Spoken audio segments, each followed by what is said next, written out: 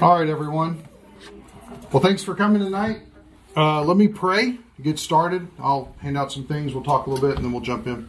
God, I'm so thankful for our time together, and just praying, God, for blessing over our time in the Word, and that you would please add it to our understanding to grapple this issue that has been severely twisted. And that, Lord, we could please, by your grace, unravel that and see things more clearly so that we understand you better. We pray that in Jesus' name, amen. Okay, so yes, I do have handouts for the first session and the second session up here. I do want to hand out for the third session. Again, they're all going to look the same because I'm using the same scheme, the same PowerPoint presentation stuff. So yeah, that's going to be there. If you want to listen to the audio, just go to gbcportage.com, scroll down past the sermons part on the main page. Don't go to the sermons tab, but if you go to the sermons part on the main page, and you'll see Thinking Through Calvinism, this exact graphic right there will be up. And then, the one I'm passing out right now is number 3. And then also a reminder, next week we will not have class. Did you want one for your mom? But we won't have class next week because I'll be on vacation. So, just real quick, another thing that I have here, only if you're interested, I'm not going to pass it out, but if you're interested, is tonight we're going to be talking about unconditional election and the sovereignty of God, because there's a lot of comments about those things being intertwined. I have a paper here. It's probably about, 14 pages long or something like that, regarding how people treat God as sovereign and what the Bible actually says about God as sovereign. And it even examines some of the more literal word-for-word translations as opposed to the more recent translations that have come out that are doing more of a thought-for-thought thing. And it's amazing that you see this huge escalation in the word sovereignty. And so if that's something that you're interested in, ask for the kids. Oh, okay. If that's something that you're interested in, you can by all means come up and get one, but you don't have to. If you want to read it, that's fine. So, we're going to be doing a lot of heavy Bible work tonight, a lot of passages tonight, and it's probably going to be less quotes and things like that. So, let's go over the 5 points of Calvinism real quick. The understanding is, number 1, total depravity, which we actually understand as total inability is what they mean. Depravity is you can never do anything to be accepted by God. We understand that. Inability is you can't do anything to respond to God whatsoever at all because you're so bad off. And that's just not a biblical thing, especially with all the pleas that we see throughout the Bible of people to come to faith in Christ. Tonight we're going to deal with unconditional election. We'll talk about what that is and what it's not. Limited atonement will be coming up in 2 weeks. And then irresistible grace and perseverance of the saints. Just so we know where we're at. Unconditional election. This is one of the more interesting points of the Calvinistic system. I think it's important to return to the idea that this system is logical. Okay? That's important to understand. The TULIP all fit together because it is a logical system. The problem is when we take it and we put it against Scripture, we find that it's not a biblical system. And so that's where we get into a little bit of trouble there. So let me give you a Calvinist definition. Election is an act of God before creation in which he chooses some people to be saved, not on account of any foreseen merit in them, but only because of his sovereign good pleasure. Does everybody understand what that means? A synonym for the word election is choosing. Okay, so choose, elect, they will go hand in hand. But God does it before creation. He chooses only some people to be saved. So the Calvinist definition is that election is to salvation. Who will be saved and who will not be saved. Now, if you couple this with total inability, that God has to move on somebody in order for them to be able to believe, then this fits hand in hand with it, because obviously they have to be elected in order for this to happen. Which means that those whom God doesn't move on and doesn't elect, what? Too bad.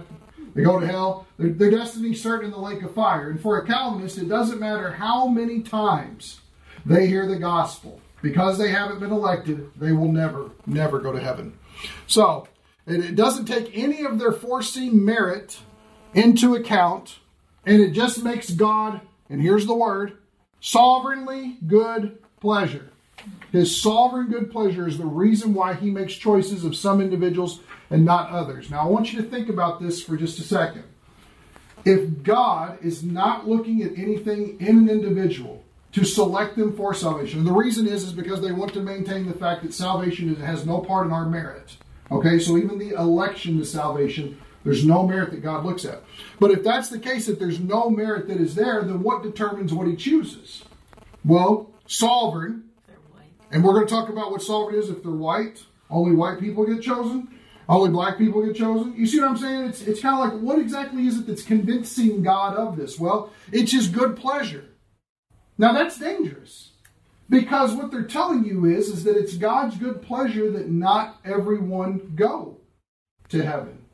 Yet is that what the Bible tells us? No, God is not willing that any should perish. God is not willing that any should perish. Now think about that. That's pretty interesting. God hates death. He doesn't like the fact that that happens. So again, this is a system. Now this is my unforeseen friend Wayne Grudem in his systematic theology book. And if you want to know why I pulled this out, number one, in this second edition of his book, he calls me out personally for something that I wrote. And so I've had to respond to him, and I have yet to hear a response from him about what I have responded to him about, if that makes sense. So I'm waiting. He stated something, I didn't like it, and I wrote him and told him why, or I wrote about it and told him why. He got it and dismissed it. I responded to him and said, I need better answers, let's have coffee. Nothing. So I don't know, we're waiting.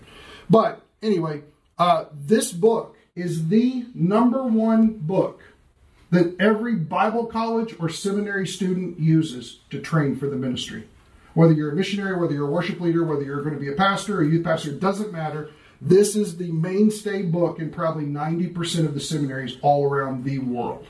Okay? So that's why this is such a big deal, because when people read this, here's what they're seeing. It's not, let's examine the text. It's here's what it is. Here's the theology behind it. So, another Calvinist definition. Now, this is a little lesser known guy. It wasn't really about that, but it comes from the Westminster Dictionary of Theological Terms, a reformed perspective.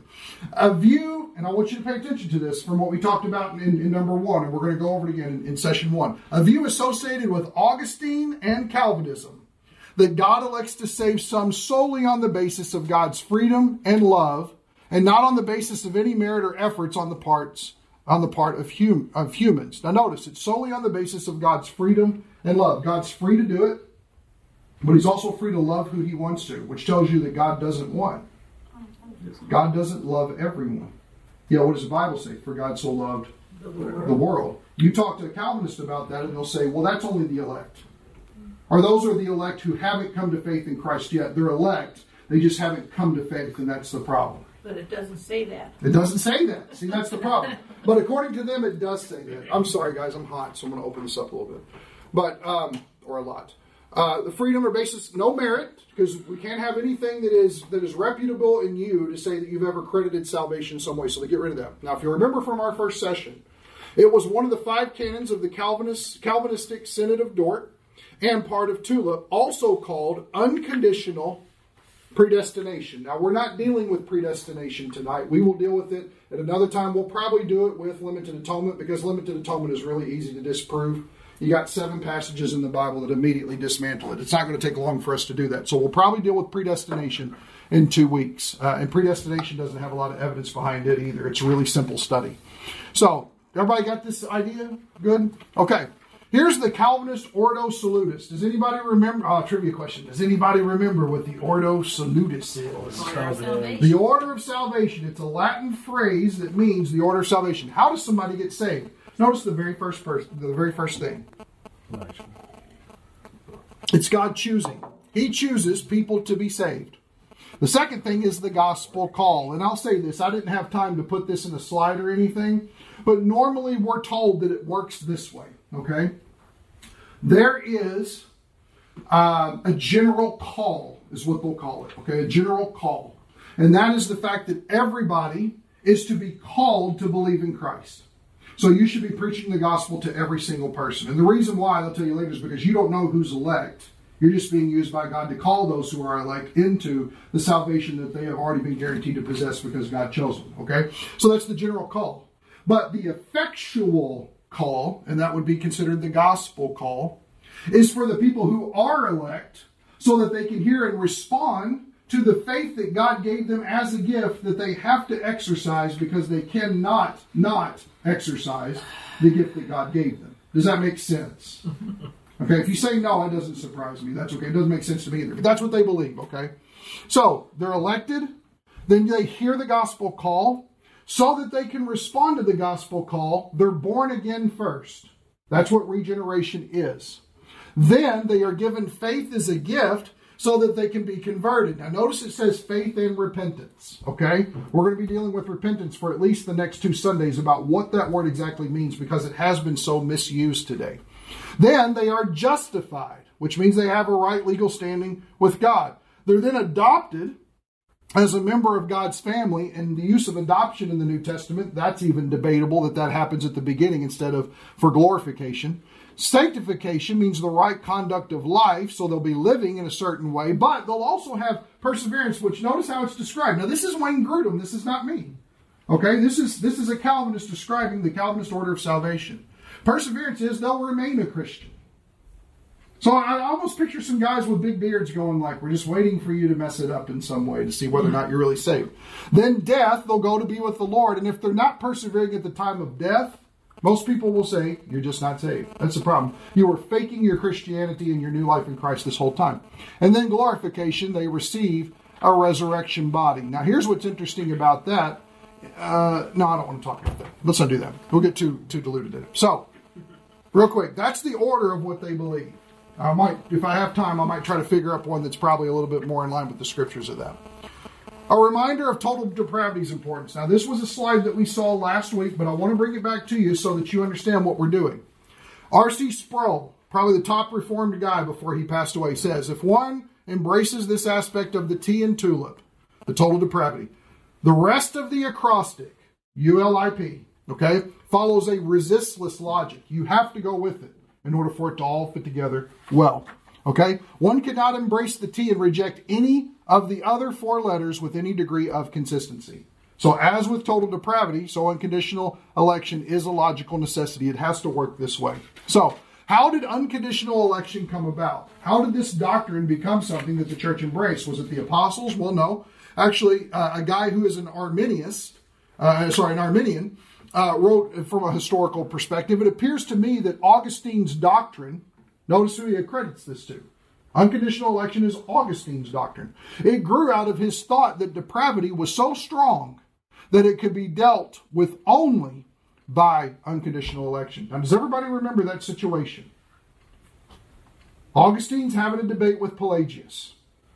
And they're talking about all these things going back and forth, free will and all this stuff.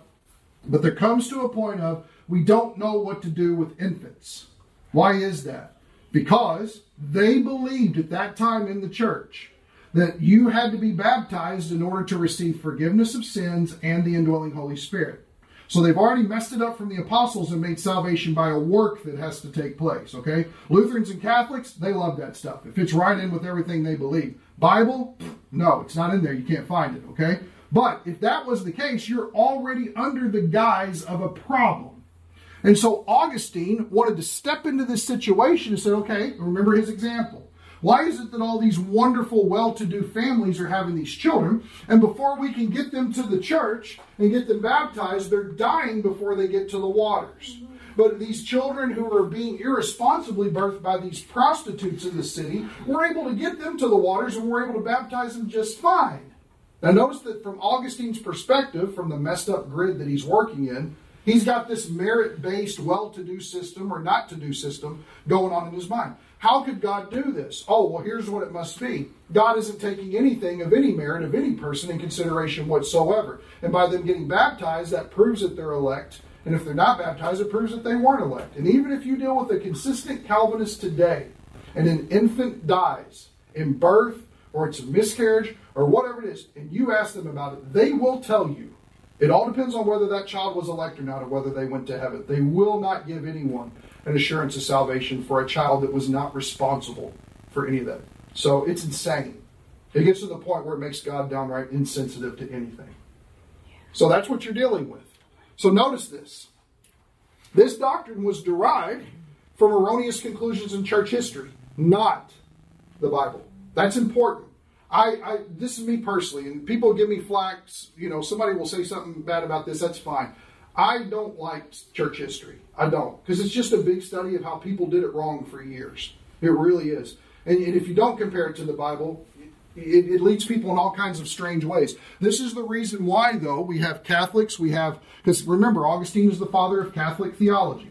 So we have Catholics, and I believe Lutherans, and we also have some more Reformed Presbyterians. They're all baptizing infants. Why? Because it's all this mark of the election that's supposed to take place. And it all springs from the wrong theological conclusions at the time of Augustine that pushed him to come to this doctrine and bring in his old pagan thinking of how to make sense. So, now some nerdy stuff, okay?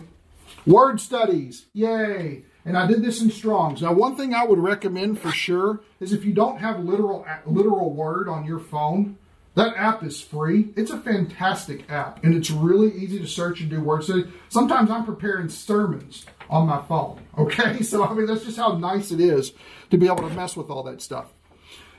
3 words that we're going to deal with that deal with the idea of election. The first one is eklegobai, and it means to select or to make a choice. It's used one time in the scriptures that way. To choose 19 times, or to choose out is used one time. It means to pick out or to select.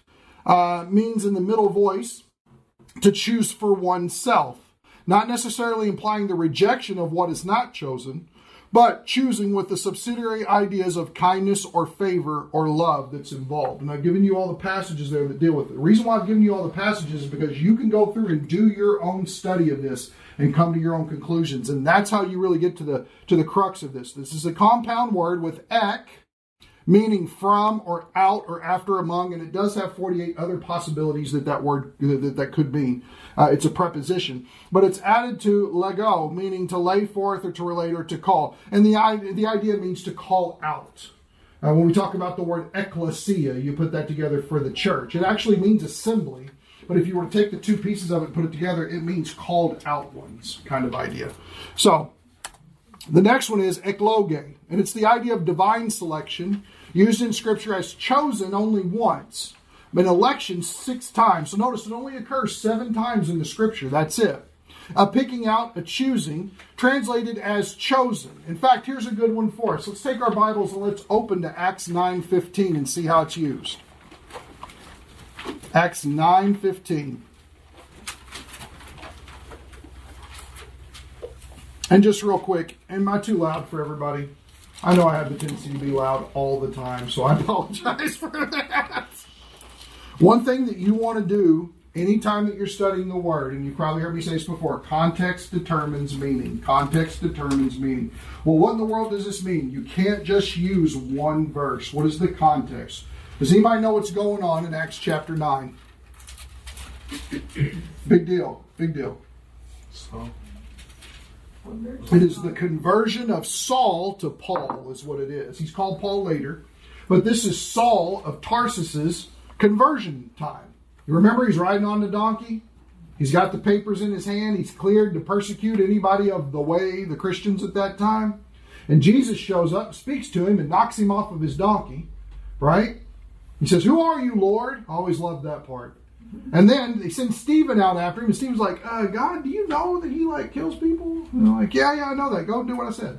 So he goes and does that. And look what it says here. In fact, let's look at 9, but we want to look at verse 13. But Ananias answered, "Lord, I've heard from many about this man, how much harm he did to your saints at Jerusalem.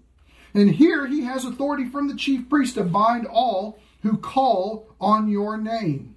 But the Lord said to him, "Go." Now watch this. "For he is an ekloge, instrument of mine, to bear my name before the Gentiles and kings and sons of Israel, for I will show him how much he must suffer for my name's sake." Paul is a chosen instrument of God's. Now, right there, it means he's a vessel of choice, or he's a choice vessel. What does it mean to be a choice vessel? It means the idea of having a special nature unto it. If you read through the rest of Acts, you find out that Paul was the perfect weapon for God to use. because he had a dual citizenship going on. He'd be trained in the best school in the area at that time. And he could argue his way out of a steel box if he needed to. He was a smart cookie that God was able to use. So, I want you to notice one thing in this passage. Notice that this passage doesn't say anything about the fact that he was chosen for salvation. That's not what was said here. What we're told is that he is a chosen instrument of mine. Why? He is going to bear my name before Gentiles and kings and the sons of Israel. He doesn't say, I've chosen him to go to heaven when he dies. I've chosen him for salvation. I've chosen him for justification. I've chosen him not to go to hell, or I've chosen him to go to hell. He doesn't say any of that stuff. He is chosen for a task that's been set in front of him. He has a destiny that has to be fulfilled that the Lord has prepared for him to do. Okay? Now watch this. Eklektos. It means to select, chosen out, or by implication, a favorite. It's used as chosen 16 times. It's used as elect 7 times. Thayer, really good Greek lexicon, notes that the word can also speak to being the best of its kind or class, excellent, or preeminent. You talk about David's 600 chosen men. Well, that can very well be translated in the Hebrew, 600 choice men. They were chosen for a reason. He didn't come in and bring in the wimpy guys and was like, defend my honor. That's not what happened. He chose them because they had skill or strength or battle experience or something. He chose them on purpose because of what was valuable in there for the use of the task at hand. And there we have all the scriptures for that. Now again, I encourage you with the Literal Word app when you find these. It's got a little thing on there where you can click on it and find every instance and read through them all. It's very, very helpful. We're going to look at some of these later on. So Gordon Olson, very good guy, has a really good book out called Beyond Calvinism and Arminianism. Okay, it's a really good book. I can't remember. He wrote one that was more of like a common person's version of the book, and I can't remember what it's called. This is a great book. There's nothing wrong with getting this book. But I really respect him because he came to the conclusion of saying, this doesn't make sense. And so since it doesn't make sense, I need to back up and study it all out for myself. And so this is an unfolding of how he studied it all out for himself and the conclusions he came from. He writes that the secular Greek usage of the verb had to do with electing or appointing people to an office or responsibility with an accompanying obligation to fulfill it responsibly. This is most important since democratic elections began in Greece and the word originated in that connection. So he's giving you the history, secular usage. Olson quotes Lothar Kohanen. And where would we be without a Lothar Kohanen quote, right? But here's the reason why you want to know this is because of the value it holds in the book that it's found. Colin Brown's New International Dictionary of New Testament Theology. If you're nerdy and in the slightest way, it's such a valuable book to get because it's not just, here's what this word means. It is, here's what this word means, and here's why it means what it means, and here's the controversy that surrounds it, and here's the etymology that surrounds it. It's one of those things where you sit in and you go, I have a lot less, if I can sit here and read through the snore part of what's going on, I have a lot more reasons to want to grasp this word and use it effectively in the Bible. Although these words originate in military vocabulary, by the time of Plato, eklegobai and eklektos are already in use in a political sense, referring to elections. In every case, now watch this, is it a matter of electing people to perform a certain task or administer a certain office. It is always, however, accompanied by some kind of obligation or task concerned with the well-being of all the other members of the community. So anytime that word is used in a secular means, it's always about there's a task to perform, there's a service that needs to be employed, there's some sort of calling that's out ahead that you need to go into, or something. But it's always got a task or an administration situation surrounding it. In the Septuagint, everybody know what the Septuagint is? It's the Greek translation of the Old Testament. Okay?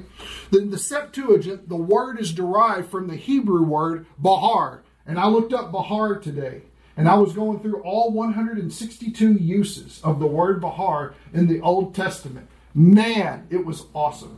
Okay? But here's what I found. Not one use in the Old Testament has anything to do with being chosen or elected to go to heaven when you die. Not one time. It's never there. The participle forms are bahur and bahir, and used to describe specially chosen elite troops. Kohanen notes that electos also appears a number of times for Hebrew roots connoting loveliness, preciousness, or excellent condition. In other words, a choice person. She has a choice smile. That is, Ferris Bueller said, I love driving your dad's car. It's so choice. I'll always remember that for Ferris Bueller's Day Off. Okay? But here the adjective does not express the fact of being chosen, but in a wider sense, factors already present which make choice likely. Now see, this rubs the Calvinists the wrong way. And it's really hard to argue with this guy because of the book his stuff is founded. It's an authoritative book on how to use New Testament theological words. So, but notice what he's saying. It's not the idea that God said, you, bye. He doesn't do that. It's not just kind of arbitrary. It makes me really happy to save Brian and Mary Ann. Boy, that brings me joy. Well, I'm just not happy about you getting saved. You know, it doesn't do that. It separates from the idea of salvation altogether. It's completely disassociated. And it can actually have the tendency of taking into account factors of the person in order to get something accomplished. Now, if election is to a task or an office or a service that needs to be done, that only makes sense that you would want people with some sort of training, background, heritage, something that's going to get something done for the sake of the Lord. But if it's unto salvation, you've now said, well, if anybody's chosen because of something in them that makes that happen, we've now violated that situation, and it's become about merit. Hello, come on in. Come on in. Please, let me get you some handouts. Oh, yeah. Sorry, What? It's okay. Okay, we started at 6. It's okay. What page are we on real quick? Page 5. Page 5 of these. So it's okay. Don't worry about it. Don't worry. And if you missed anything, all the audio is on the website. So it's totally okay. Come on in. So the idea is, as long if election doesn't have anything to do with salvation, then taking factors of the person in mind for what they're chosen for totally makes sense. Because they're not elected to salvation, they're elected to service or a task to accomplish. So, continuing word studies. What Conan is getting at is that the Greek translation of the Hebrew words signify two things. Number one, that people or groups are considered chosen to a task, obligation, or responsibility, and not to go to heaven when you die. That's not how the Bible uses the word at all. Number two, that this choosing to a task, obligation, or responsibility is based upon some factor that makes this choosing likely, meaning that the people are in some way qualified for the task. Let's see how this is true in the Old Testament. Let's take our Bibles and let's turn to Exodus 17. We'll look at verse 9. We want to consider a little bit of context around it, of course, just to know where we're at and what we're doing. Exodus chapter 17. You got it?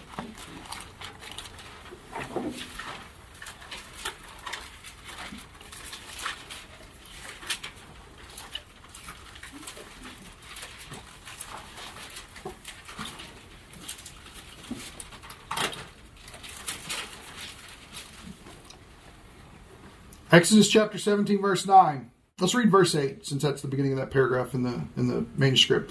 Then Amalek came and fought against Israel at Rephidim. So Moses said to Joshua, choose men for us to go to heaven when they die.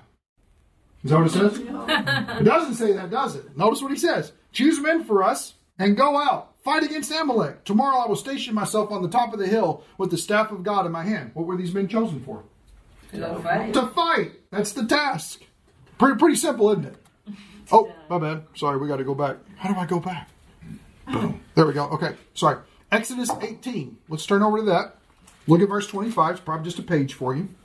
Exodus 8:25. Let's look at verse 24 first. So Moses listened to his father-in-law. Everybody remember this one when Jethro was like, you're doing too much. Some of us need to hear that now. Notice, so Moses listened to his father-in-law and did all that he had said. Moses chose able men out of all of Israel to go to heaven when they die. Notice it doesn't say that, does it?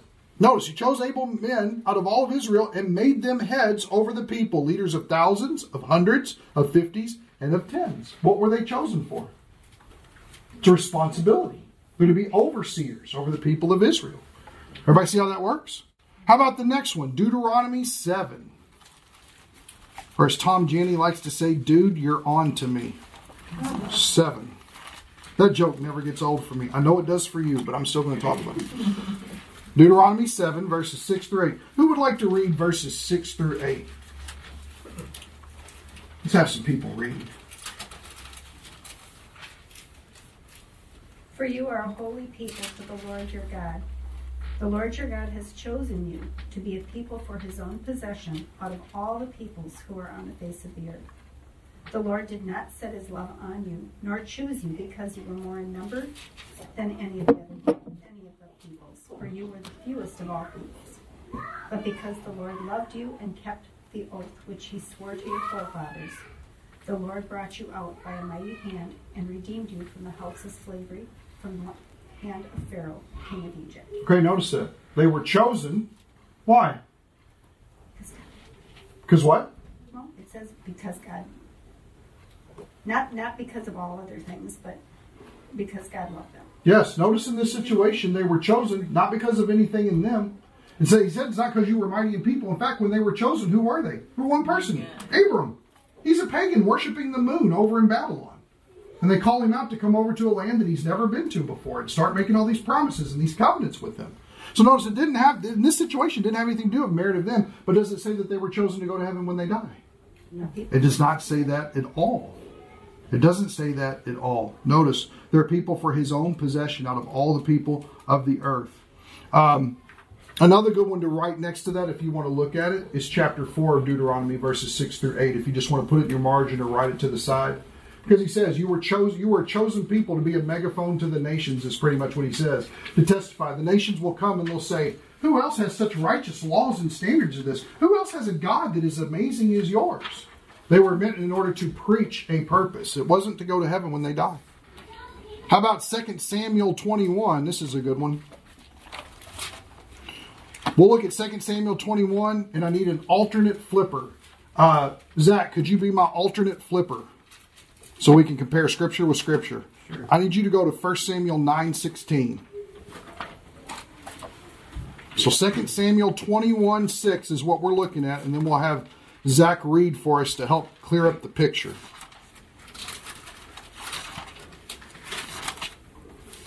Who wants to read 2 Samuel 21:6? We could read verses 1 through 6, and we'd get into a whole quandary about what's going on and why did it happen this way. I don't want to entertain that. You can do that in your own personal devotion time. I'm sure it'll spark a lot of interest. But in verse 6, if somebody could just read verse 6 so we could see what it's being talked about.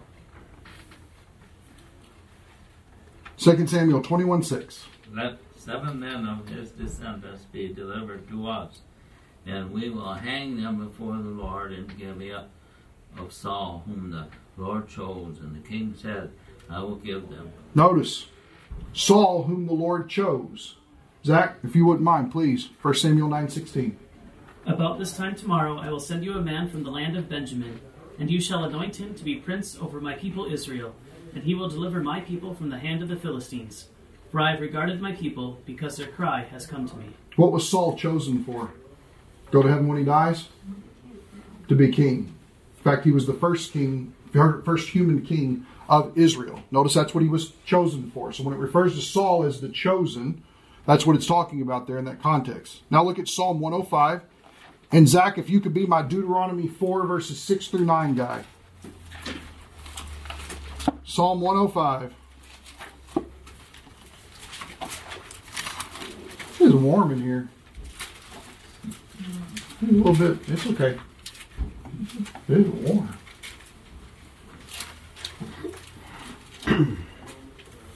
Psalm 105, 37 through 45. This is kind of a lot to get to where we need to, but I want you to get the context. The psalmist is recounting the Exodus event and what happened there. And if you look at verse 37, then he brought them out with silver and gold. And among his tribes there was not one who stumbled. Egypt was glad when they departed, for the dread of them had fallen upon them. He spread a cloud for a covering and fire to illuminate by night. They asked, and he brought quail, and satisfied them with the bread of heaven. He opened the rock, and water flowed out. It ran in the dry places like a river. For he remembered his holy word with Abraham his servant. And he brought forth his people with joy, his chosen ones, with a shout, with a joyful shout. He gave them also the lands of the nations, that they might take possession of the fruit of the people's labors, so that they might keep his statutes and observe his laws. Praise the Lord. Now notice that Israel is called the chosen ones of God. And notice that at the bottom there it says, so that, verse 45, they might keep his statutes and observe his laws. Now, we answered this a minute ago, but the question is why? Zach, if you wouldn't mind, read Deuteronomy 4, 6 through 9. So keep them and do them, for that is your wisdom and your understanding in the sight of the peoples, who will hear all these statutes and say, surely this great nation is a wise and understanding people. For what great nation is there that has a God so near to it as is the Lord our God, whenever we call on him? Or what great nation is there that has statutes and judgments as righteous as this whole law which I am setting before you today? Only give heed to yourself and keep your soul diligently, so that you do not forget the things which your eyes have seen, and they do not depart from your heart all the days of your life, but make them known to your sons and your grandsons. Notice the nations were to take notice of how God worked with Israel. That's what they were called to. That's why they were chosen. We're to be an example of his grace to pagans is pretty much what it was. Isaiah 41. Let's turn over there to Isaiah. I didn't think you guys would want to go through all 162 instances of Bahar, but we're going to look at a couple.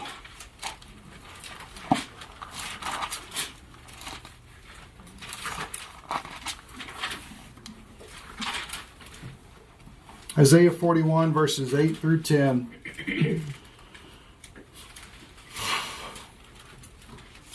But you, Israel, my servant, Jacob, whom I have chosen, descendant of Abraham, my friend, you, whom I have taken from the ends of the earth and called from its remotest parts and said, you are my servant. I have chosen you and not rejected you. Do not fear, for I am with you. Do not anxiously look about you, for I am your Elohim. I will strengthen you. Surely I will help you. Surely I will uphold you with my righteous right hand. Notice, Israel again, chosen. Chosen to go to heaven when they die? That's not what it says.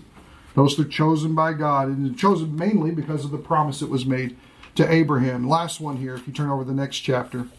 Isaiah 42, verses 1 through 4. Behold, my servant, speaking of the Messiah, whom I uphold, my chosen one, in whom my soul delights. The Messiah is God's chosen one, which means before the foundation of the world, before Jesus had ever done anything good or bad, he decided to elect him to salvation. Is that what that means? See, the Calvinist definition doesn't work when you get Jesus in the mix. We're going to see that here in a little bit. But just thinking Old Testament-wise about what they say an acceptable definition of election is, it doesn't work. I've put my spirit upon him. He will bring forth justice to the nations. He will not cry out or raise his voice, nor make his voice heard in the street. A bruised reed he will not break, and a dimly burning wick he will not extinguish. He will faithfully bring forth justice, and he will not be disheartened or crushed until he has established justice in the earth. And the coastlands will wait expectantly for his law. Here's a question. What has this servant been chosen to?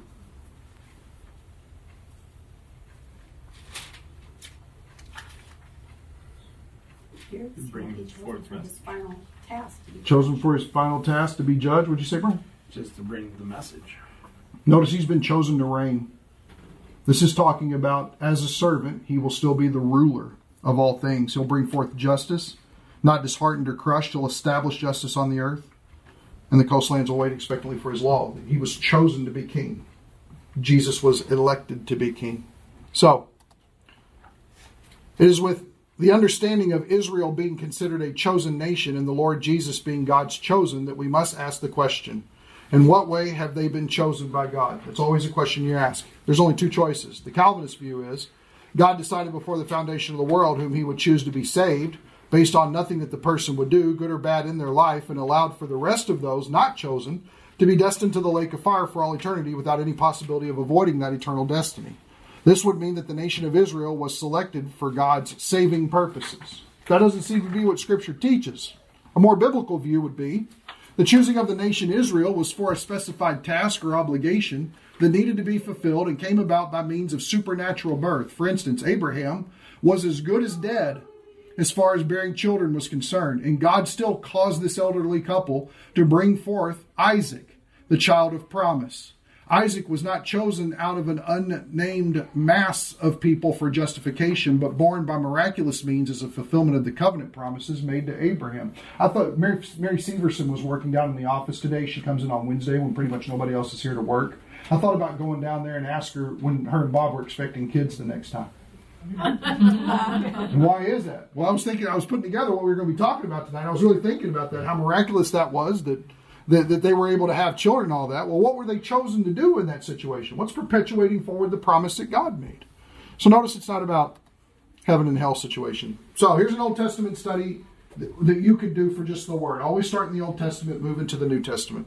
Whether you're doing chose, choose, chosen, doesn't matter. Choosing, it'll all fall into that head. If you have the literal word app, you type in Genesis 6:2. That's the first time that this word occurs in the Old Testament. Place your finger on the word choose. Does anybody have the app? Anybody have that? Okay. If everybody will look up at the screen, I will show you. Okay. Here we go. So, right here, Old Testament, Genesis 6:2. Okay. It says, whomever they chose. I put my finger here, and a little box pops up down here and gives me the definition in Hebrew of everything that's going on. But it's got this little tab right here. It's found 162 times in the Old Testament. So I put my finger on that, and it gives me all of them that I have. I can search it by Pentateuch, history, wisdom and poetry, major prophets, minor prophets, doesn't matter. I can go down and click on any one that I want to and read it in the surrounding context to come to a biblical conclusion about what election means. So that is a way to deal with it. You now have numerous instances to research. You always ask the simple question. Chosen for what? What is it they've been chosen to? Here's our good friend R.C. Sproul. Calvinism teaches not just election, but unconditional election, meaning that the electing grace that God gives to those whom he saves is not based on some condition that he sees in them. Now that works against some of what we've seen about election so far, but remember, he's talking about salvation, right? But it is sovereignly, there's that word again, sovereignly based in the good pleasure of his will. He saves whoever makes him happy. Now, there's a problem. Wait, doesn't God predestine everything? Isn't that kind of the push? God predestines everything. Let's turn to Romans 9, and let's look at this.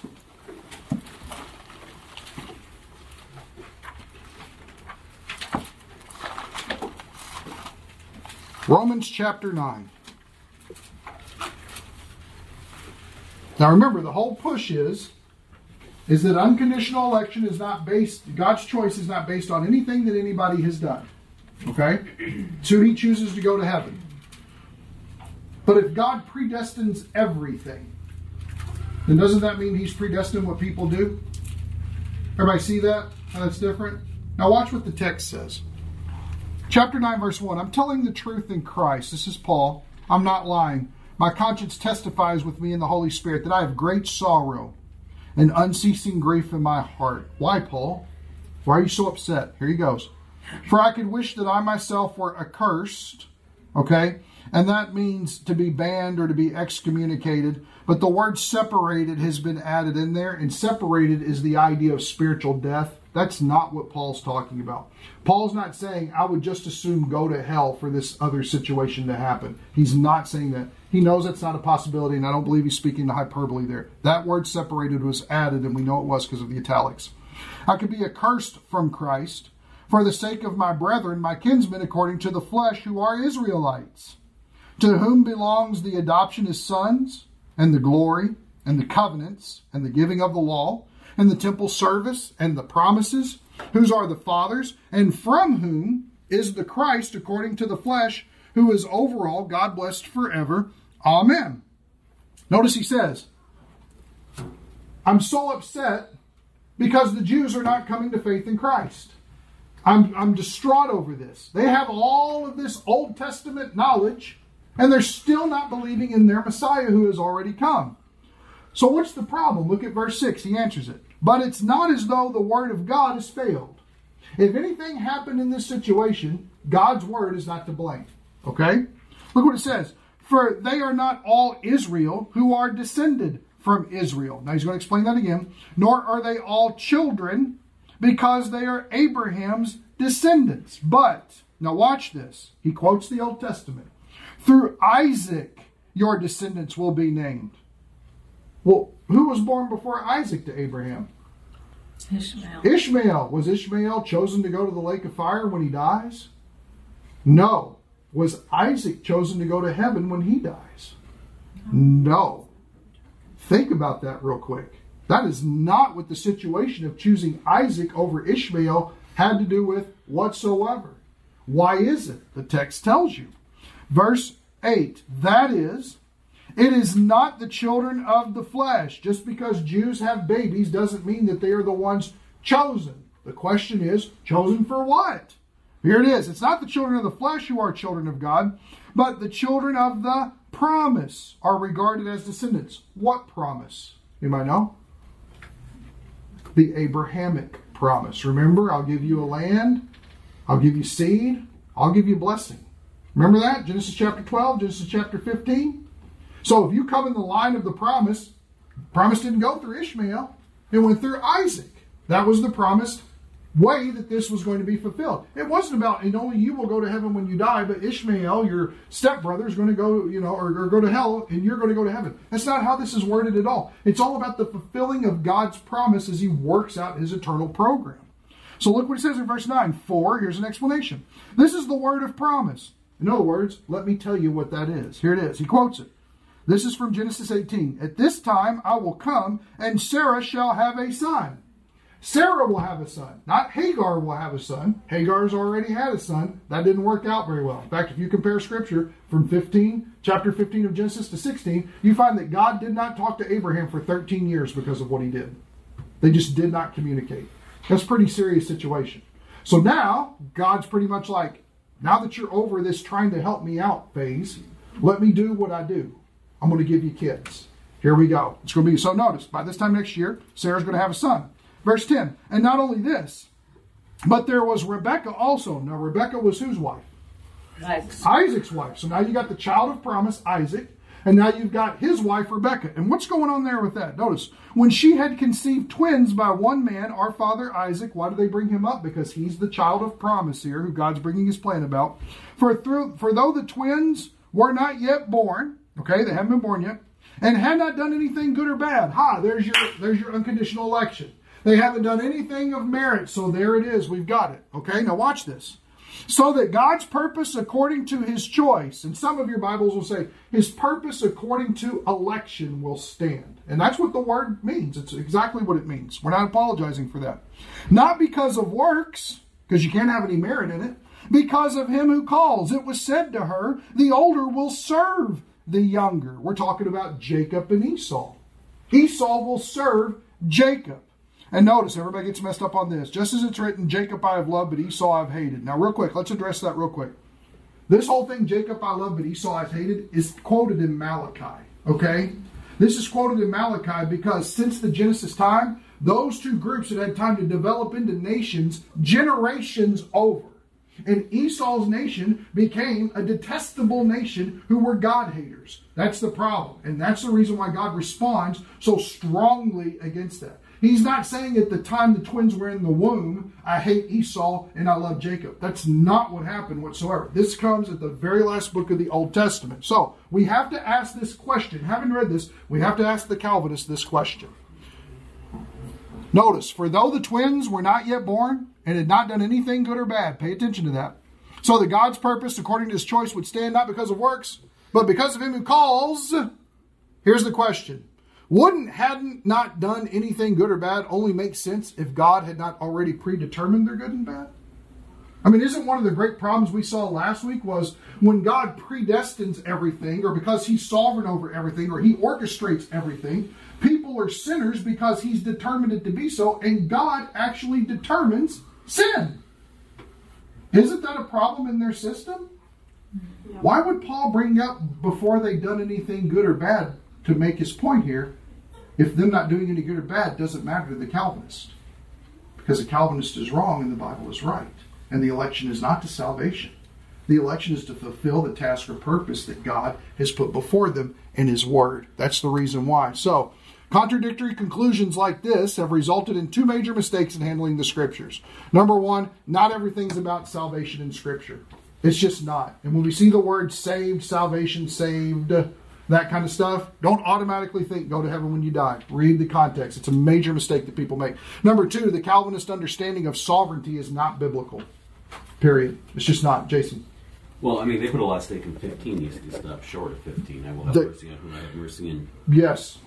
Yes. But here's the thing. Can't God do that? Yeah. And what's he talking about in that situation? I'll have mercy on whom I have mercy, and I will harden who I harden. Who's he talking about there? Does anybody remember? Pharaoh. Yeah.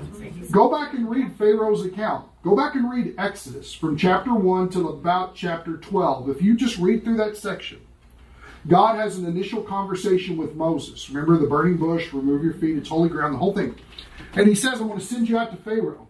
And Moses making all these excuses. He's got 5 excuses he wants to make about why he can't go and why he's not good enough and why he's not that good. No, Moses, you've been chosen for a task to fulfill. And so he's going to send him out to do that. And he says, but I know that Pharaoh's not going to listen to me, and so I'll harden his heart. Now notice it doesn't say, you go talk to him, I'm going to already harden his heart so that he won't listen to you. That's not what it says. And so when you go, you read the text, Moses goes. It says, and Pharaoh hardened his heart against the word of the Lord. Second time he goes, and Pharaoh hardened his heart. Third time, and Pharaoh hardened his heart. Fourth time, and God hardened his heart. God does not harden Pharaoh's heart until after he's had 3 times to respond to a prophet being sent to him. And this is how God works with people. God gives a window of grace for people to respond. And people have the choice of humbling themselves and responding to God in that way. Now remember, we're not talking about heaven and hell issues here. We're really not. We're talking about Pharaoh making the decision to let people go. If you remember Pharaoh's first response, who is this God that I should listen to him? That was Egyptian culture. Why? Who was God in that culture? Pharaoh. Pharaoh was God. Nobody else. Who is your God that I should even pay attention? And if you remember when we went through this in the Foundational Framework series, all of the plagues that took place were battles against the false gods, the demons who were running Egypt. And God just dismantled every one of them piece by piece, no problem. Didn't bat an eye to do any of it. So Moses goes, preaches the word, as is told, let my people go. Yahweh says, let my people go.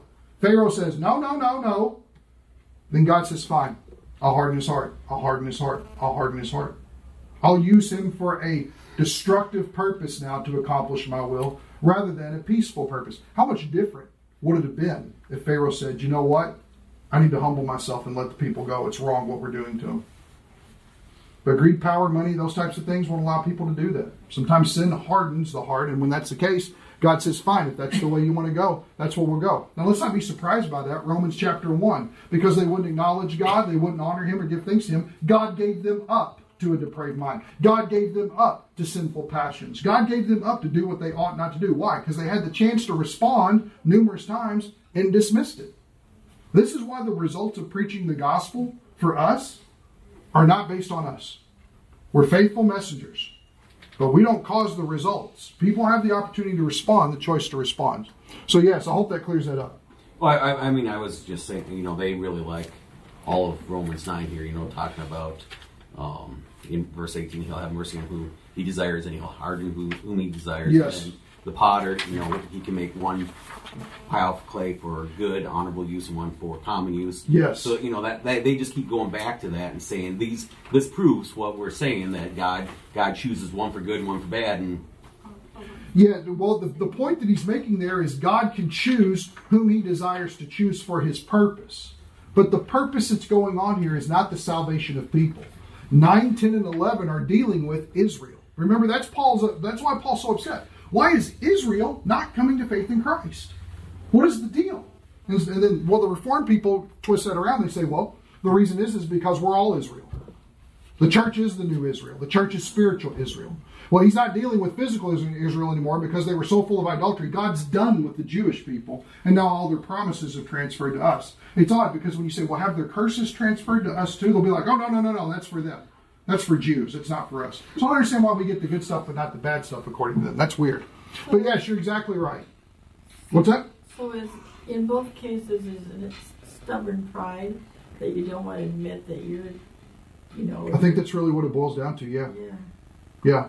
Don't want to give up on your own stuff. I think that God works so intimately in desiring people to come to salvation that he allows or sets up circumstances in their life that is meant to get attention. And at that moment, think about it. Jesus told us, we're going to deal with this when we deal with irresistible grace, but Jesus told us in John 14, the Holy Spirit is out to convict the world of sin, righteousness, and judgment. The Holy Spirit is always doing that all the time. Every single person is convicted in the entire world of their sin, their need for righteousness, and the fact that judgment is going to come. And everybody has eternity questions in that situation. I mean, the Holy Spirit's already doing a work on people's lives. He's already working in everybody's life. That's how much God loves people. Is He's already getting that out there to try to get their attention, prick their conscience, soften their heart, all of those things. You know, Jesus said, when I am lifted up, I will draw all men unto me. We're going to deal with that too when we deal with irresistible grace. But ever since Jesus has been crucified, there's been this drawing of God, of Him drawing people. That's what the Bible says. So another thing real quick, just to go along with what Jason was saying there. If you look at the end of Romans 9, when Paul sums up his conclusion, he tells you, remember how he said it's not because the Word of God has failed? Everybody remember that? He tells you what the problem is. Because the Jews refuse to believe. They're trying to earn righteousness by works instead of by faith. And that's the problem. So, if you read that whole thing through. Yes, sir. Forgive me. Remind me your name. I'm so sorry. Tom. Forgive me, Tom. I'm sorry. I have a question Go about for it. the premise that no one comes to Christ unless a Christian has prayed for him. And does that enter into this thought? I don't think so, and you're not going to like my answer. So I apologize up front. Well, but I will be I'm not honest with saying you. I stand for that, but I question whether that was true. Sure. I'll make this statement and then don't throw anything at me. Let me explain, okay? Okay. The Bible never tells us to pray for the salvation of lost people. Never. Not one time. Paul does repeatedly tell us to pray for open doors to share the gospel, for boldness to share the gospel, for God to give us clarity in sharing the gospel, that we should speak as we ought to speak in sharing the gospel. But I think it's really interesting that God never tells Christians, pray for that lost person that they'll come to faith in Christ. It never happens. The closest we get is pray for our government and our leaders so that we can live a peaceful and tranquil life. That's as close as we get. But as far as that somebody would believe the gospel, we never do that. And I think the reason why the New Testament is really amazingly silent on that is because the person has the choice of whether they respond or not to the gospel. The prayers that we see are that the church would be evangelistic to go share the gospel with lost people.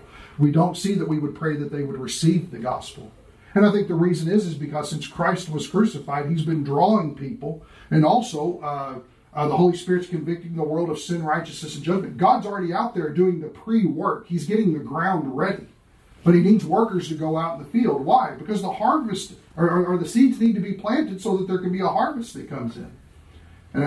But as far as praying for people to receive Christ, and I've heard those stories and things about, we prayed for that person for 20 years if they came to faith in Christ. And I don't want to doubt that or speak badly about that, whatever. But if you read the entire Old and New Testament, you will never find one time that there's a prayer for somebody to come to faith in Christ. There's just not there.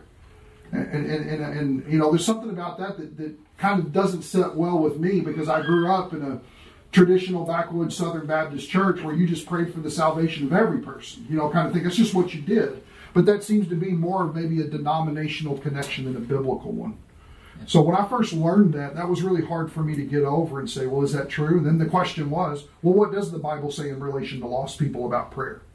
And it was all things that I needed God's supernatural ability so that I can go and share the gospel with people. And it really set the emphasis more on me sharing rather than them receiving.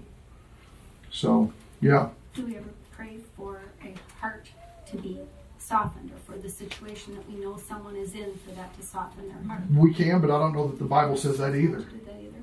Yeah, I don't know that it does. Trying to work through that one too, because there are people that I know that are just holding God at arm's length, and I keep praying for their ears to be opened and their hearts to be softened, and I don't know if that's biblical either. I don't know that it is. I'll tell you this, something that is startling to think about. A while back, after we got down with the foundational framework stuff on Sunday mornings, we did the very depressing Death Parade series where we went through Romans 1, and it was really, really depressing. It was really dark. But if you read through Romans 1 and you pay attention to what's going on in our society, it is fitting just like this of what happens. And right now, people say it's very pessimistic to say we're under God's judgment. We are. America is under the passive wrath of God because everything we see happening right now, God is saying, I'm going to take my hands off your nation and let you guys do what you want to. And look at everything that we're dealing with. It is a monstrosity of what this country used to be. And it's only happened. It's only really started to snowball in the last few years. That's unbelievable. But that also makes me recognize that the time is coming for the rapture. So I'm anticipating that. So yeah. Sorry to burst the bubble. I hope I didn't.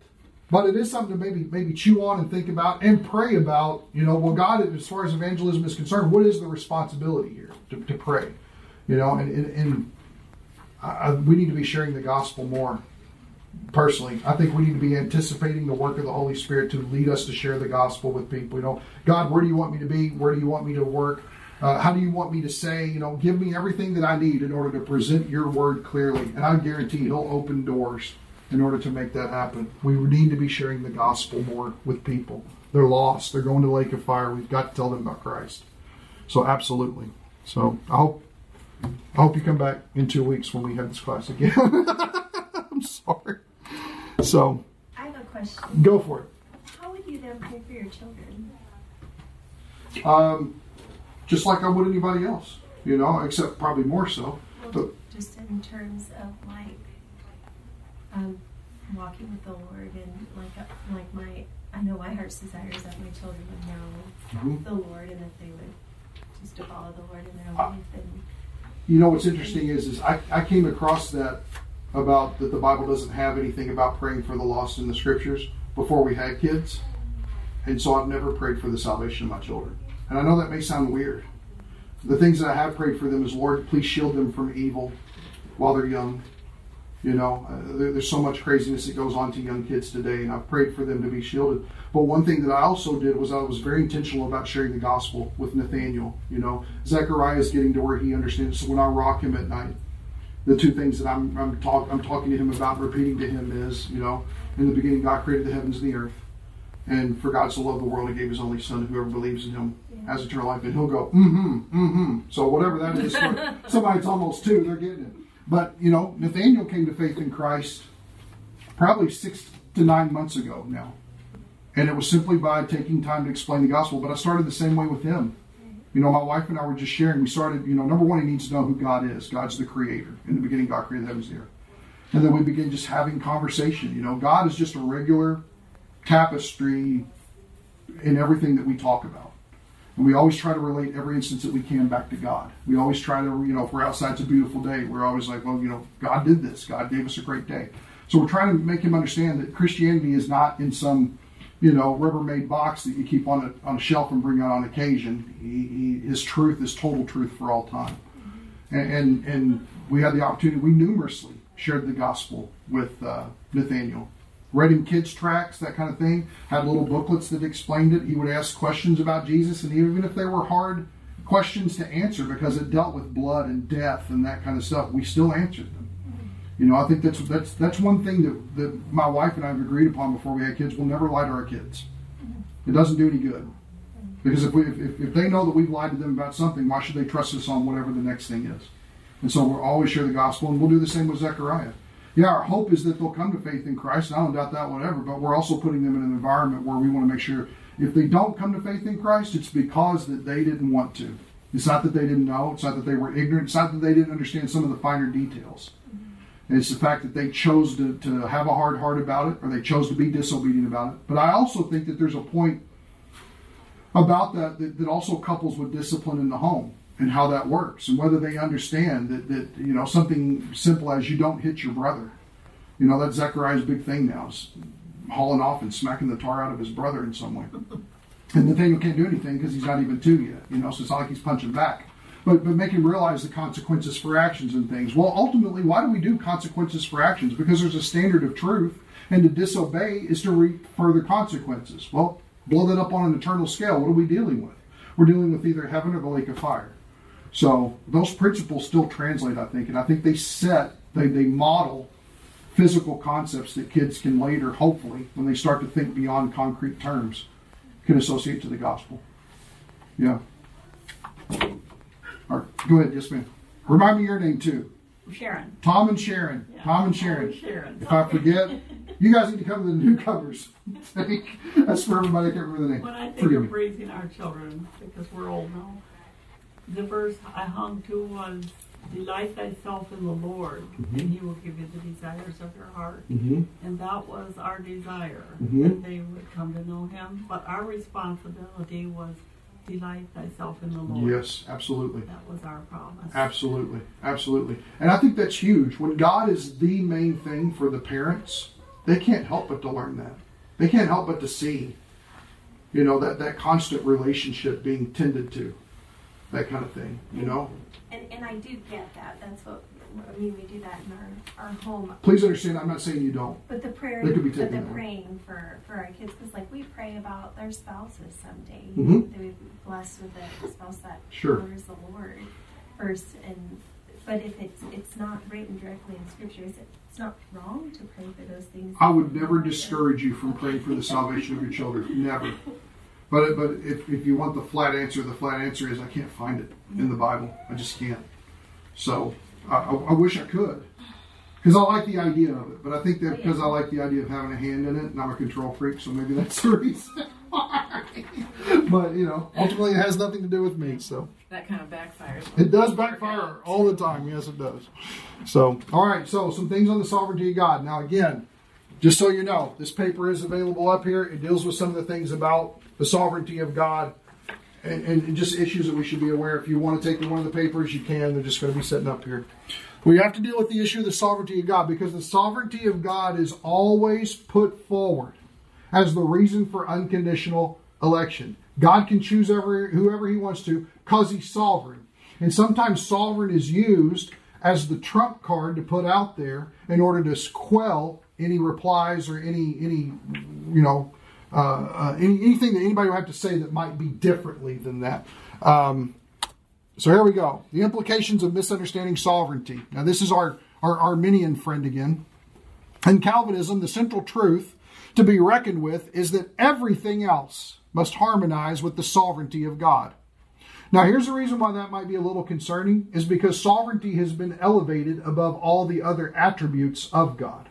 It's not that he's all of these things perfectly together. For some reason, sovereignty gets harped on and therefore elevated to a level that probably it shouldn't. The Calvinistic concept of the sovereignty of God, as I see it, is developed along the lines of cause and effect. This is why Calvinists have a special difficulty dealing with the origin of sin. Now, their definition of sovereign makes sin a sticky issue. Let's see how that works. Here's John Piper. It isn't just that God manages to turn the evil aspect of our world to good for those who love him. It is rather, he himself brings about or causes these evil aspects for his glory and his people's good. This includes, as incredible and as unacceptable as it may certainly seem, God having brought about or caused the Nazis' brutality in Birkenau and Auschwitz, as well as the terrible killings of Dennis Rader and even the sexual molestation of a young child. That's what John Piper says in the book, Suffering and the Sovereignty of God. Now think about that somebody comes to you if something horrific like that happened, and they're asking, what does God have to say about this? And imagine that your response could possibly be, well, God caused this for your ultimate good and his glory. What does that tell you about God? He wouldn't be holy then, would he? He wouldn't be holy. Would he truly be the perfection of love? No. He wouldn't be a God worth worshiping. He wouldn't be a God worth worshiping. Why? Here's the interesting thing to think about. Because by this definition, God needs sin to get his will accomplished. Everybody see that? Yeah. See, and that's the Calvinist dilemma. It exists. We can't deny it in experience, and the Bible talks all about it. So how do we reconcile that with a God who determines everything that happens down to the finest minutiae of detail? How do we reconcile that? Well, we can only go one way if we're going to be consistent in our logical system. God causes sin. God is the ultimate cause of sin. That's how they come to it.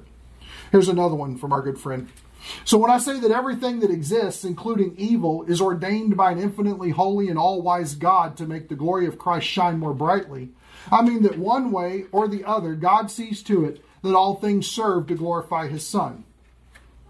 Doesn't matter what it is. Now, if you've ever been in a situation where you've gone to a jeweler and the jeweler is really trying to schmooze you on getting a diamond, what does he do in order to do that?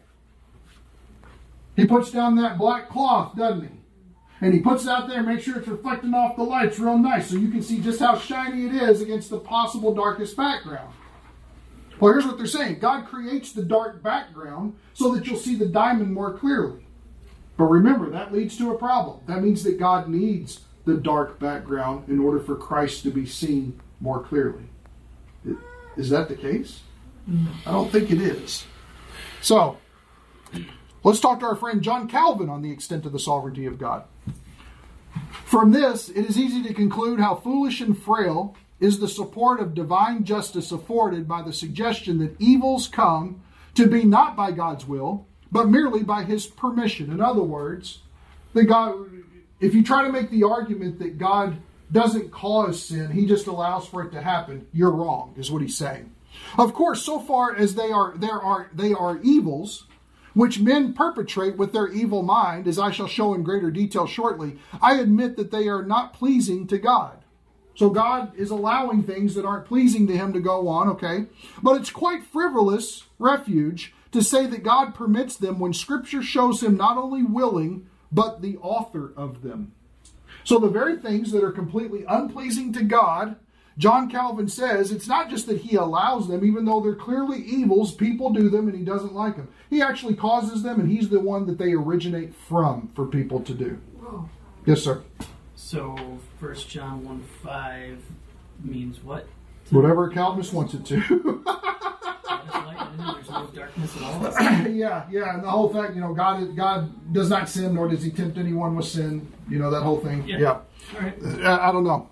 So, but it's from his book, just so you know, concerning the eternal predestination of God, and you can get it on Kindle. I think it's actually free. So, the Westminster Shorter Catechism. What are the decrees of God? The answer is the decrees of God are His eternal purpose, according to the counsel of His will, whereby for His own glory He hath foreordained whatsoever comes to pass. Now it's interesting. I'm going to show you this book. This book is called Chosen to Serve by Sean Lazar. This is probably the best explanation of a biblically grounded view of election that I've ever seen in my life. Ever. You can get it on Amazon. This quote is out of this book. I actually let Pastor Steve borrow this, and I had to ask it back from him because he had it so long. And when I got it back, he had marked every page, all the way from beginning to end. So I think he just assumed I gave him the book or whatever, which I probably need to get him a copy. But after I gave Pastor Steve this book, he said, I've changed my view on this issue. I agree with this book. I gave it to Chuck and Connie. They changed their view on this issue. I gave it to Mary Severson, and she wouldn't talk to me for 2 weeks because it messed up her carefully planned framework understanding of God so much that she had never thought of it this way from the Scriptures. And we really haven't talked about it much since then. But she'll just say, well, it's an interesting book.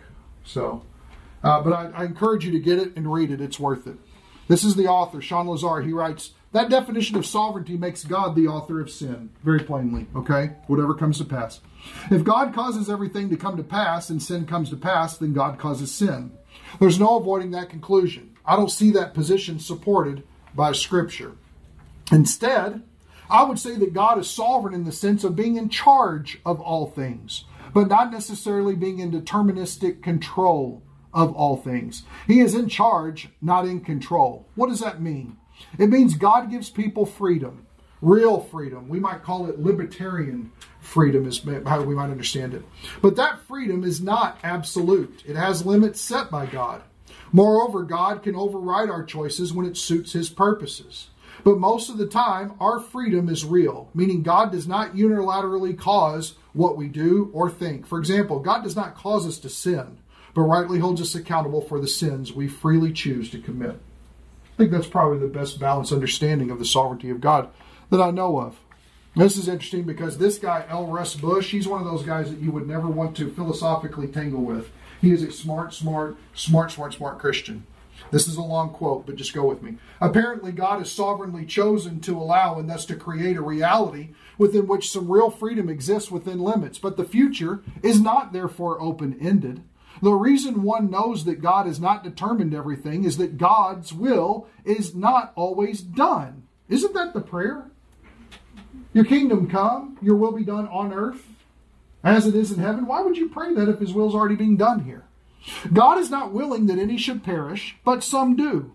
God is not a sinner and does not cause sin, but sin occurs nonetheless. Adam was given the choice to eat or not eat, an existential and morally significant choice.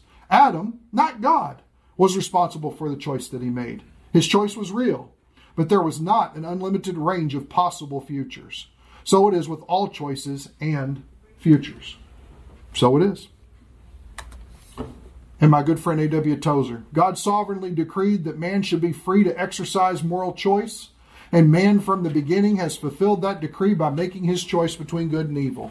When he chooses to do evil, he does not thereby countervail the sovereign will of God, but fulfills it, inasmuch as the eternal decree decided not which choice the man should make, but that he should be free to make it. In other words, God isn't surprised when somebody chooses to sin. It's not like, oh, I'm totally unprepared for what to do now. God never does that.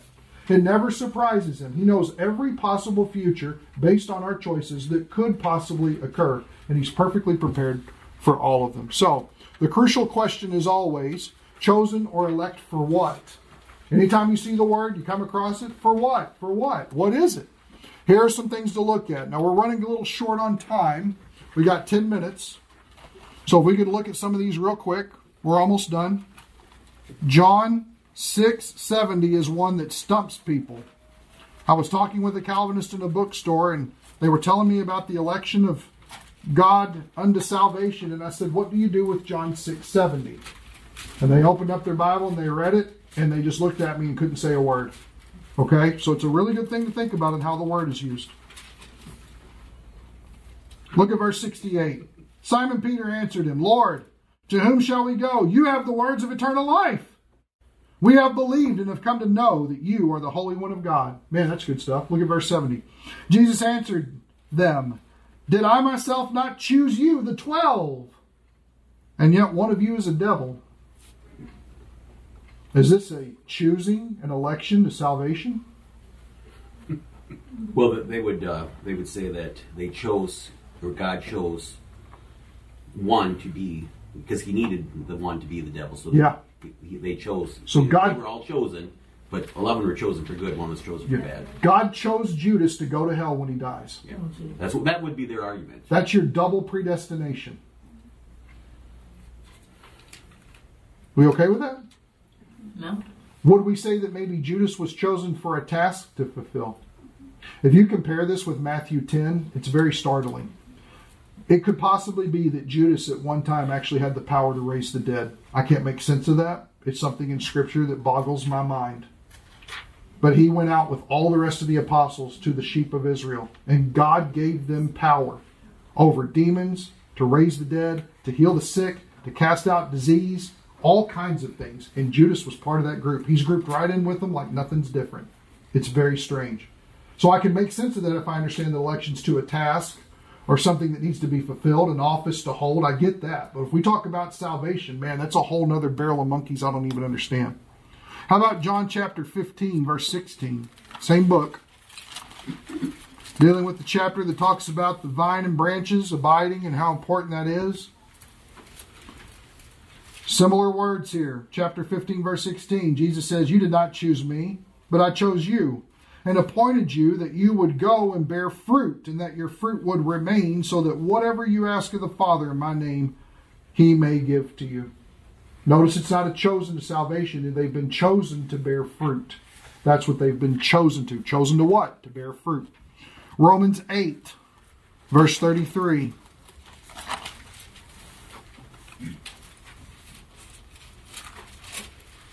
Romans 8:33. Wonderful, wonderful chapter.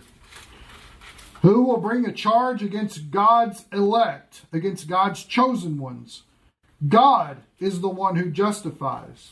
Now, knowing the context here and that he speaks about Israel in the next chapter, who does he mean by the elect or those who are his chosen at this time? Obviously, it's talking about redeemed people. It's talking about believers. That's where it falls in this. Now, does that mean they were chosen to go to heaven when they die? That's not what this says. Remember, the word elect or chosen could also mean the word choice. My choice ones, my special ones, could be the idea. The idea of them having value for a reason. Or considering the fact that they are considered the better of the situation. Why would Christians be considered the better? Because they're redeemed. That would be the reason why. That could be debatable, but I believe it's consistent. Romans chapter 16, verse 13. I like this guy, Rufus.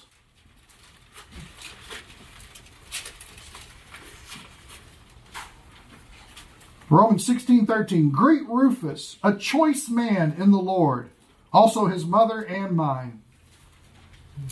I don't know what that might necessarily mean, but I want to hang out with Rufus now that I know that he's a choice man. Okay? It's a good thing. Notice it's not that he was chosen to go to heaven when he dies. Colossians 3:12. This one messes people up.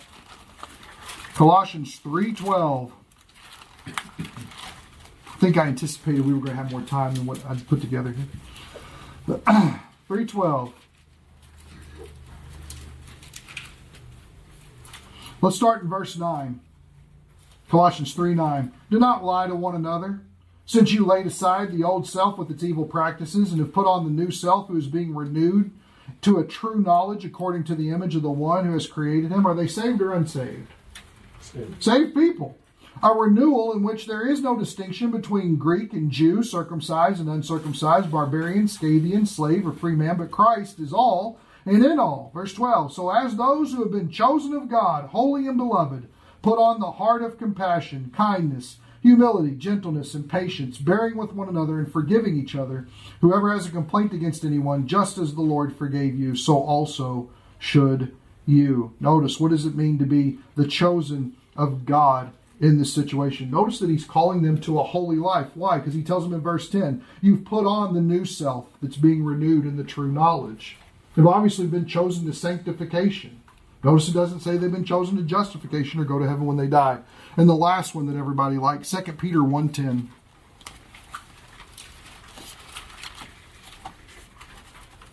2 Peter 1:10. And this is the same vein. We don't have time to get in the context, but read the context for yourself. You'll see. Therefore, brethren, be all the more diligent to make certain about his calling and choosing you, or election of you. For as long as you practice these things, you will never stumble. Now, real quick, just in the verse, notice what it's talking about. Number one, he calls them brethren. They're already saved. Number two, it starts with therefore, meaning there's a whole lot of things leading up to this conclusive point that he's trying to make. Number three, he's calling them to diligence, not to believe. You're saved by faith alone. Diligence is something different in this. Notice after that, you deal with the idea of if you practice these things. Well, salvation is not gained off of practicing. That's not what it's talking about. And these things you will never stumble. Why would you be worried about a lost person stumbling? It's not part of it. So notice just from the context of that one verse, we know that what he's talking here about his calling and election or choosing of you, what in the world is he talking about? I believe he's talking about choosing them, electing them, setting them aside for a holy life. I think that's what it deals with. And everything in the context before that, from verse 3 on, after the greeting, deals with that. Here's always a fun one. Luke chapter 9, verse 35. This is a really great one. Luke chapter 9, verse 35. This is the last scripture that we'll deal with. Thank you guys for being patient.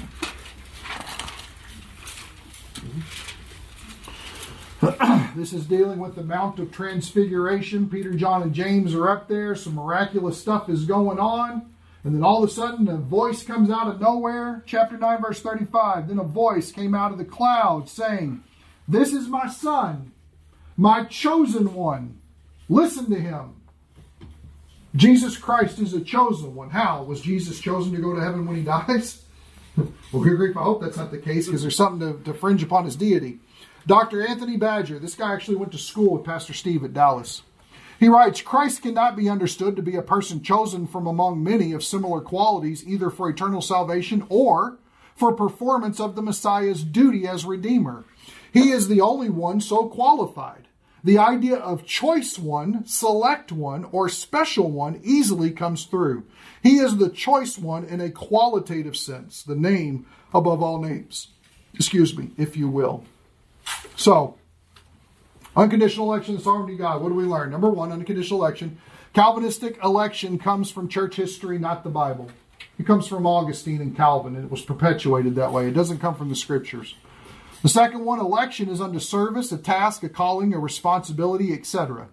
And also election can be understood as something excellent or the best of its kind. It can also be understood that way depending on the context. The sovereignty of God, well, sovereignty entails the right to rule, not meticulous control. That God and His plan is not threatened by our free choices. And God is not the author of sin. He does not cause sin. He does not need sin. He is powerful in working His good purposes out of it when sin occurs. He can do it. Sin does not threaten Him.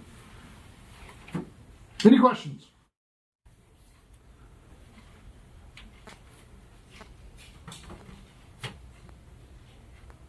Wow, this was just all super crystal clear, and we're all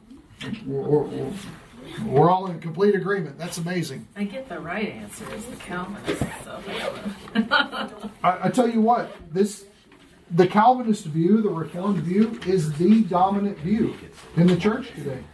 I had a professor at Christian college come into a class and say that God determined that Adam and Eve had to sin the moment He decided to create a finite universe, because He needed death so that there would be room for everybody. Yes. Or He needed death in order to glorify His Son in some way. There's a problem with that, though. In John 17, when Jesus is praying, He says, glorify me with the glory that you had with me before the world began. Jesus was not in need of more glory. The Trinity already exercises perfect love and glory without needing any of that other stuff. So that's the one big thing we miss, is that God doesn't need us. He doesn't. It's not like He's less God without us. It's not what it is. But He wants us. He wants to be with us. He doesn't want to do without us. He wants us. And the problem that we find with society is people don't want God. They need Him, though. He's the only thing that they need. So, okay, wow. What's heavy stuff? I do, but it's going back over the tenets of free grace theology, and where systems found to be inconsistent with the Scriptures, it should be readily abandoned in favor of where the text leads. Because I'm trying to disprove all these points by the Scriptures. That's pretty much my mantra through the whole thing. So, yeah, it is heavy stuff. But hopefully with the slides, you can look into it. Again, if you want more on the sovereignty of God problem that I see today, it's in this paper up here. You're more than welcome to take it. Or if you want kind of a shotgun deal here, Charlie Bing has written a really great little booklet, Are You a Calvinist? He's done a real good job on it. So he was very kind to leave it with us. And kind of line some of those things out. The ethno students ate that up when they visited our church a while back. They just took tons of copies of them because they have this problem on their campus. You got guys who come in who've grown up in a Reformed church, have been taught this all their lives. They recognize that ethnos doesn't teach that, and then all of a sudden they want to argue. And so, which is fine. I think we should have argument. I think we should be able to do it civilly, and I think we should be able to sit and listen to one another. But ultimately, the Bible is what rules. You know, only the Scriptures are inerrant, not me and not John Calvin or anybody. So I'm going to get it wrong somewhere. So, but we got to come back to this. What's good to know is that most of those Calvinist churches or schools, whatever, are the ones that are failing really bad. Are they? Southern Baptists and all that. Well, that's more from a result of their ties with evangelicalism than it is Calvinism. Buying into the whole mega church system and celebrity pastor idea and abandoning the inerrancy of Scripture is really what it boils down to. So yeah, there's a lot that transpired with all that mess. It's really sad. It really is. Yes, sir. Tom. What about Martin Luther? How was he? I haven't really studied him that much, but he wasn't as Lutheran as Lutherans are. I tell you what, the interesting thing about Martin Luther, he's often credited in the Reformation as recovering the doctrine of salvation by grace alone, through faith alone, in Christ alone. But if you read about what he actually believed, he still held to infant baptism. He still held to the Eucharist. And he said, without those things, you can't be saved. And he actually broke fellowship with another Reformation pioneer named Zwingli. He actually broke fellowship with him over the issue of infant baptism in the Eucharist. So he's often credited with that. And I think it's ultimately because that's what God wanted to reveal out of that to get people back on track. But ultimately, he didn't believe it. He was used mightily by God. Let's not ever downplay that whatsoever. My main concern with the Reformation is that's what it was. It was people trying to reform the Catholic Church that had already been corrupt for 1,200 years at that point. It was already a massive problem that was going on with indulgences and penance and all this other mess that happens in that. And so they were trying to reform that instead of separating from that, becoming a separatist movement and asking the question, we just want to be concerned with what the Bible has to say about that. That's why you look back on church history and you're like, good grief, the only thing I could really see here is where they went wrong. And maybe I'm just pessimistic like that, and I hate that. Another bad thing about Luther is that in his latter life he was writing tracts against the Jewish people and was blaming them for the crucifixion of Christ and how much he hated them. And I sometimes wonder if his anti-Semitism, since he was located in Germany, how much of that laid the seedbed for Adolf Hitler years later. So I don't know if anybody's ever done a study on that, but I think it would be an interesting one if they could trace, that 400-year span to see when, or 300-year span when that happened. So, what prompted that question was we had some friends who were in a church that the pastor, when he came, started talking a lot about Martin Luther and stuff, and then later on, surprise, he was a Calvinist.